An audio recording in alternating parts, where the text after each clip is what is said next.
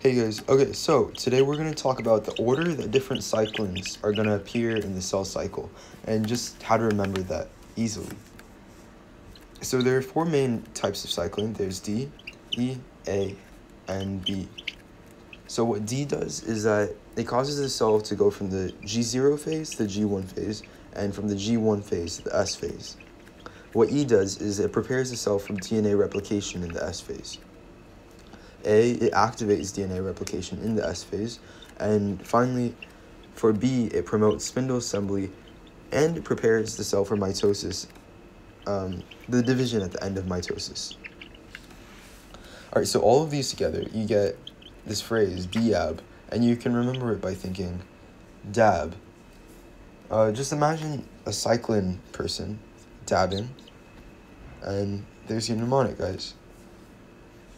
Thanks. Like if you like the video, comment below if you have any more ideas, and if you want more stuff like this, don't forget to subscribe. Thanks.